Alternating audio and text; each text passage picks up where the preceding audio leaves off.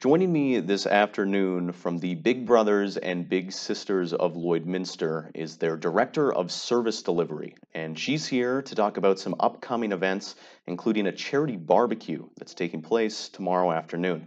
Jacqueline Weed, welcome back to the show. Thanks for having us.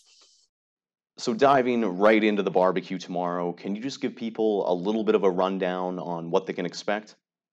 Right. So tomorrow is actually, she's having a grand opening at Go To Athletic Therapy.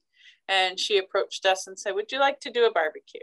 To, in conjunction with her grand opening, kind of to kick it off. So we will be there tomorrow from 11 to 2. And it's by donation. So that means people just come down, they make a donation, whatever they feel they'd like to pay for lunch, and we'll make them lunch. For people who are maybe unfamiliar with you guys, could you just maybe speak to the services that events like this help support?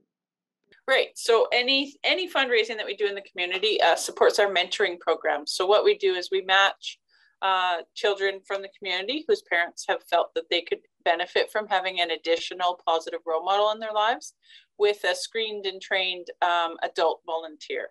And so then those volunteers, we have a couple different programs, but in our Big Brother, Big Sister program, they go out in the community and do things that interest both of them. So they might play soccer at the park, they might go for a walk, they might, now that COVID has loosened restrictions a bit, they might be able to spend time at the volunteer's house doing baking.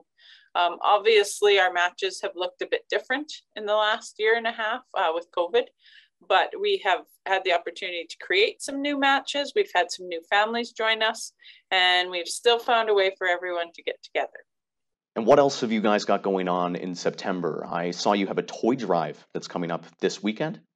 So it's actually Big Brother, Big Sister month, which ties nicely into all of these things that people have asked us to do. So as part, the Bordertown Hog Owners Group, they do a toy run every year, and we are one of the recipients, along with Kids Sport and the Youth Center, who receive some of the proceeds from this event. And so people can register to ride ride their motorcycle in the event.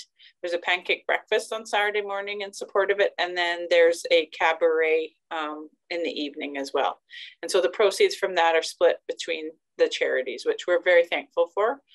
It's been going on for over 10 years, and we are just happy to be a part of it every year. So we do have some things going on in the community. As part of Big Brother, Big Sister month, we're also recruiting new mentors. Our waiting list continues to grow.